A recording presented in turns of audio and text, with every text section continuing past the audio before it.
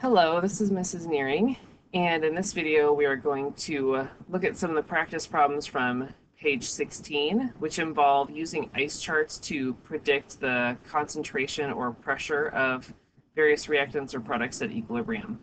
And so to review, ice charts are a problem-solving strategy that we can use to kind of set up what we know, what we don't know, anytime we're solving an equilibrium problem. And there's two main ways in which you can use an ice chart.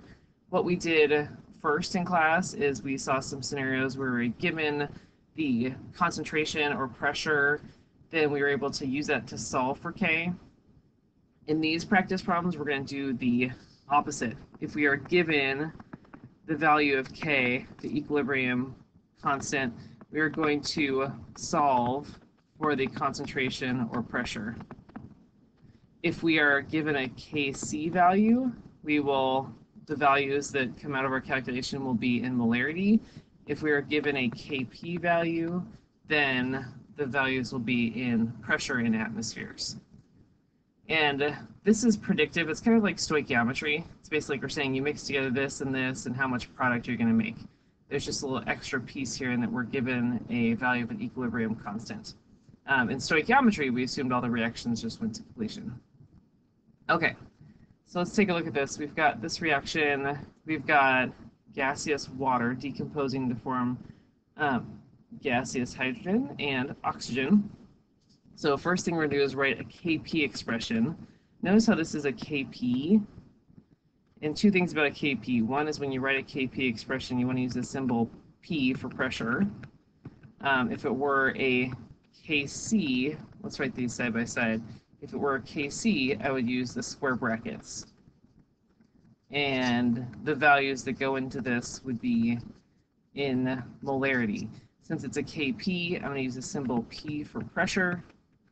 And the values that I'm going to plug into this are going to be pressures in atmospheres. And I'm going to set up my ice chart. So this one already has kind of a template set up for you.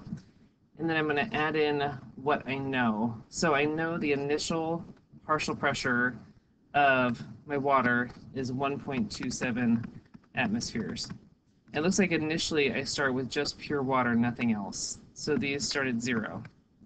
And that's the only number I'm given. I don't know any of these values down here at equilibrium. So I'm going to start using the symbol X to represent my unknown amount by which I'm going to change. So I don't know what my amount is going to be at equilibrium, but I do know that some water is going to get used up and some of my hydrogen and oxygen gases are going to be made. So I'm going to use up reactants and make products. And I know that my change is going to be proportional to the mole ratio.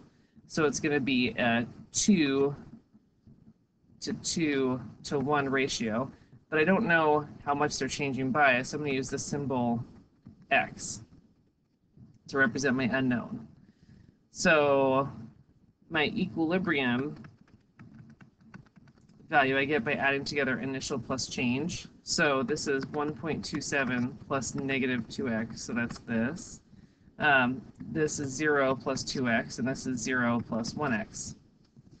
So this is what I know about my equilibrium values. I don't know what they are, but I know that this is 2x, this is x, and I can go and I can plug these into my K expression, and I do know the value of K. So if you look up at the problem, my value of K is 7.6 times 10 to the negative 16, and I'm going to plug in my H2 squared, so that's 2x squared, and then O2 is x, and on the bottom is 1.27 minus 2x, and that whole thing gets squared.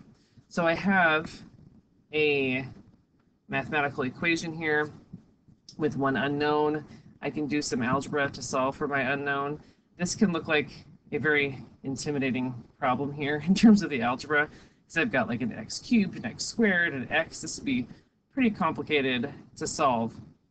But luckily, there is this simplification that we can use when our K value is really small. And if we look at our K value, 10 to the negative 16, this is a very small number. And what's important about this is notice how this number is really small and it's proportional to x. So what that means is if that we can assume, I'm going to make a note of our assumption over here, assume, and we go over this in the notes, there's more details about this assumption if you look back at the notes on this, which I believe are page 15. But we can assume that if k is small, then x is small, because k and x are proportional. Therefore, the change in the concentration or pressure is insignificant. And what does that mean? Well, what that means is 1.27 minus 2x is basically just 1.27. That change in 2x is going to be very insignificant, in relative to my initial value right here. And to clarify what I'm saying there is, let's say we took 1.27 minus some super small number like 0.00001. It's going to be 0.126999999, which is basically just 1.27. So this change is so much smaller than this original value, we can basically just ignore it. So that makes this math much easier. So if I go back over here, I can simplify this and say 7.6 times 10 to the negative 16 is 2x squared times x divided by 1.27 squared. And that becomes just so much easier now. So I'm going to multiply both sides by 1.27 squared, 1.27 squared. Over here, when you simplify this, don't forget to distribute the squared here. So it's 2 squared and x squared. So 2 squared is 4, and then x squared is x squared times x, which is the same thing as this is 4x cubed. So to solve for x, you take this number and divide it by 4. I'll just walk through the algebra for those of you who would like that. I'll divide both sides by 4, and then I'm going to take the cube root of the whole thing. And if you are wondering, how do I do a cube root on my calculator? One tip that I find easier is if I want to take the cube root of some number, x, let's say, the way I type it into my calculator is I type it in as x to the power of 1/3. Or actually even easier is type it in as x to the 0.33. Then you don't even have to worry about putting that thing in parentheses. So this is actually what I usually do. I take my number and I raise it to the power of 0.33 if I want to take a cube root.